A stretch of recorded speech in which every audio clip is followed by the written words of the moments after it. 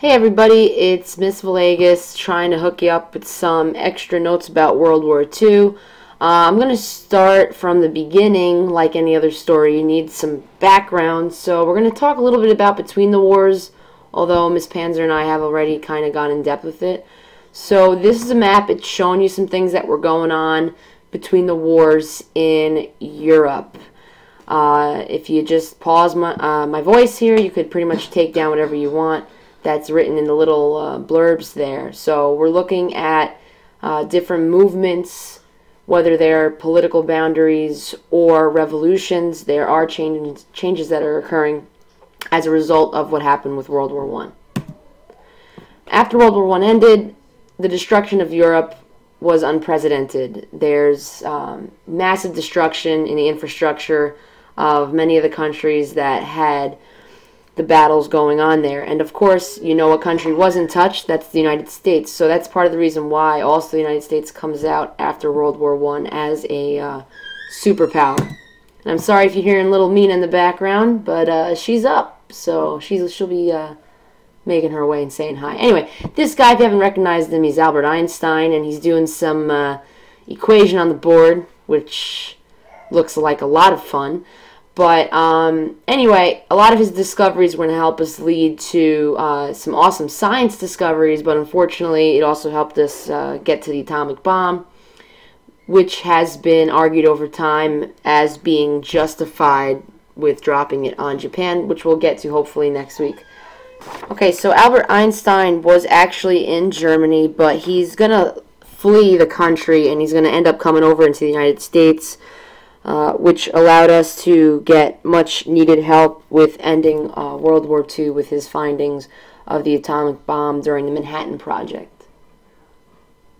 I know my class has gone over some crazy things with art going on between the wars, and you see new ideas like cubism, surrealism, even dadaism, which is a funky, crazy one, but anyway, it's supposed to show the changing of people's attitudes towards life, and some of it reflects the horrors of World War I, while also showing you some of the mixtures of traditional beliefs.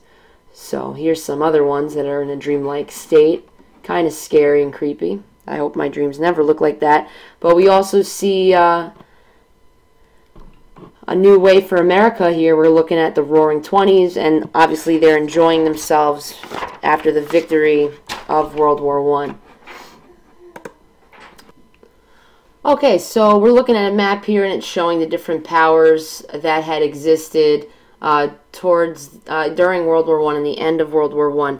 But what I want to point out to you here is that not only will the United States become the wealthiest nation in the world after World War I, but it will also create the League of Nations, which it doesn't join, but its goals, one of which was obviously to keep peace and to prevent war, is not going to be as effective or at all effective, which will help, you know, Hitler and Mussolini and the Japanese rise in imperialism. Now, at the same time the United States is rising to power, we got Japan all the way on the other side of the world there, also gaining wealth during World War I, because their role in World War I was actually selling supplies to a lot of the Allies, and this actually increases their position to the point at which they become the strongest nation in Asia. Yes, believe it or not. So while the European nations are struggling to rebuild and pay for the war, other nations are actually benefiting from the war, as seen below. Alright, so we got a little peek at the Roaring Twenties in a previous slide, but some other things maybe that you weren't thinking about was that, you know, people are enjoying the new jobs in creating consumer goods. Automobiles are being created. They're super popular and inexpensive, so people are definitely spending money on that. You know, here's an advertisement showing how men went around and tried selling the cars door to door. And we also have the Americans enjoying not only buying products, but also going out on the town, entertaining themselves with jazz, and also enjoying some sports there. We see two of the most famous baseball players ever to have lived. Now, we talked about this as well, so I'm not going to spend too much time on it, but there was something called the Dawes Act, or the Dawes Plan, which actually helped out Germany with their reparations from the Treaty of Versailles, and also helped us get a buck as far as getting our loans repaid from Britain and France, and, with some interest. So I think we're the only country that could figure out a way to make money off of other people's debts from a war that we helped them out with in the first place. So unfortunately, we go from the Roaring 20s and we enter into the Depression, and the stock market crash really ends the Roaring 20s for America and sends, the rest of the world into a depression as well. The stock market crash triggers the depression worldwide, and also allows for dictators and totalitarian leaders to come up into power. So the desperation of others, they'll look to anybody who's going to promise them a better time. So people like Hitler and Mussolini, although they used fear and terror to control the masses, they also did keep some of their promises by offering jobs and lowering taxes and increasing, public transportation and infrastructure. And they were successful with that. The problem is nobody really saw how they were doing it. And part of it was, yes, the United States was helping them out, but once the Depression hit, the Dawes Act kind of went south. And also, Hitler was creating jobs by getting rid of the Jews and making women go back to the homes. In my class, we talked about the women's role in Germany, and many of them were encouraged to have babies. They got awards for however many children they got. One of the highest awards was the Gold Cross, and you received that for having 7 or 8 more, or more children. And if you're a team player, ladies, you're going to want to try to get that cross to impress Hitler and your country, because again, the way these guys ruled was not for the individuals, for the state. So with the women leaving the workplace and the Jews being forced out of their work, you're definitely going to see some jobs opening up for other citizens. So many people were totally fine with these dictators coming in and fixing things. But before we get to the rise of those totalitarian leaders, we do have to take a moment and talk about the Weimar government in Germany, which the Germans were hating on, not only because of the Depression coming along, but also because these are the guys who actually ended up signing the Treaty of Versailles. So there's resentment towards them with that. And of course, the Italians were super upset because they didn't get what they wanted from joining the Allies during World War I, which was the land promised to them in Austria. So a lot of bitter resentment out there in the world towards the Allied powers coming from the Germans and the Italians. Okay, so to break it down even further, we're seeing a map here about some of the totalitarian leaders throughout the world that were rising to power, all the way from Spain into Japan. So we see Francisco Franco, who is going to lead his nationalist army to rebel against the government of Spain, which Mussolini and Hitler were in support of.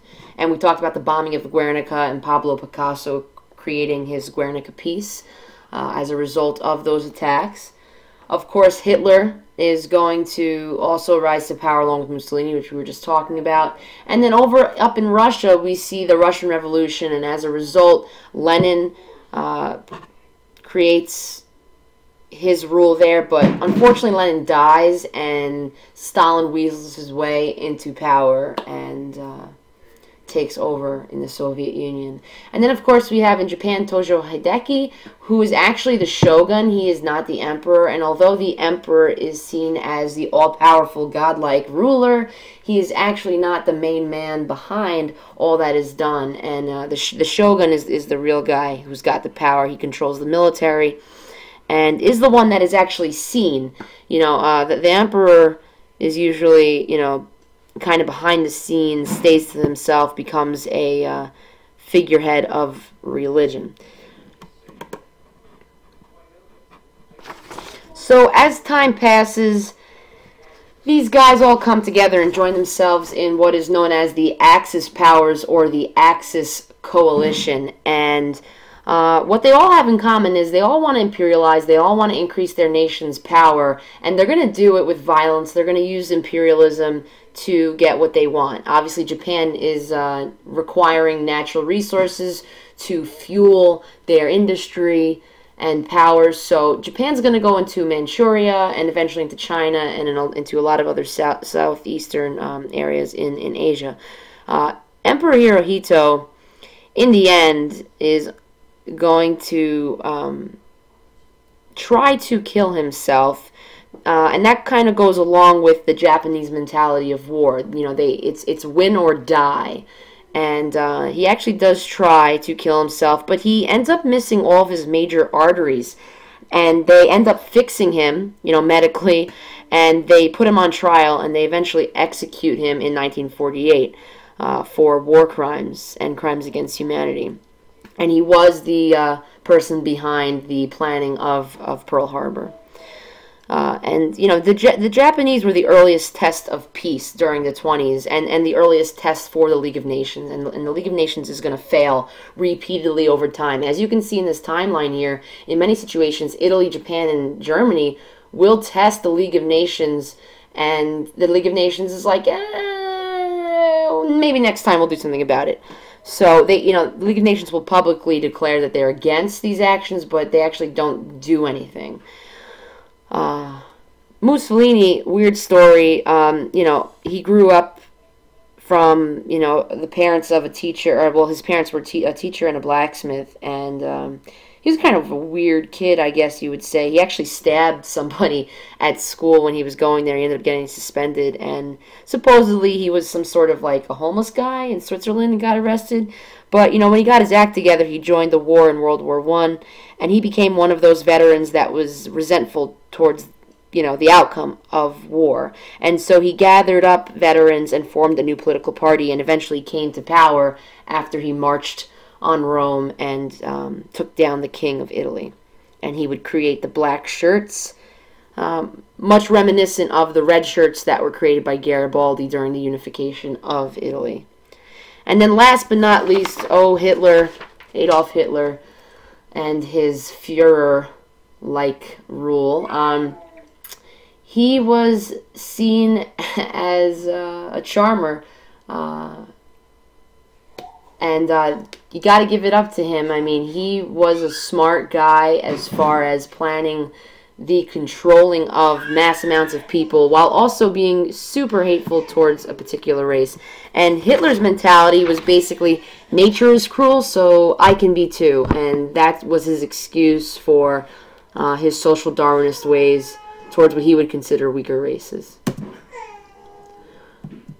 So again, here's some reiteration of what we've been talking about in Japan and where they went to and why they went to there. One of the most famous attacks was the rape of Nanjing, which I'm not going to get into because it's interesting enough for you to go look up on your own, and I've talked about it in my class, and I don't want to get super depressing about what they did, but the Japanese were super cruel in what they did to the Chinese in this spot here.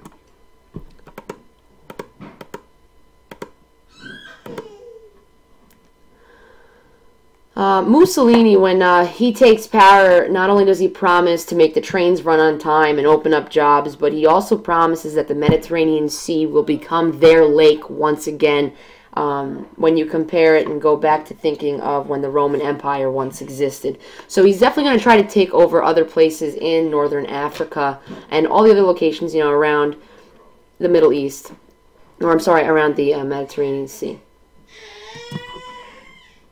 So again, it goes without saying that the Japanese and the Italians were the first two aggressors during the time that is known as between the wars and the Age of Anxiety. So these two countries are definitely imperializing, and this kind of shows Hitler like, okay, so two countries are going and invading other innocent places, and they're not getting, slapped on the hand, so hey, maybe I could do it too. And this is what's going to lead Hitler into remilitarizing the Rhineland. This is going to lead to him annexing Austria in his Anschluss, and then it's also going to add to him annexing the Sudetenland from Czechoslovakia. as seen here, in case you were wondering as far as geography goes, where the Rhineland is, which is located here, and then we see parts of Czech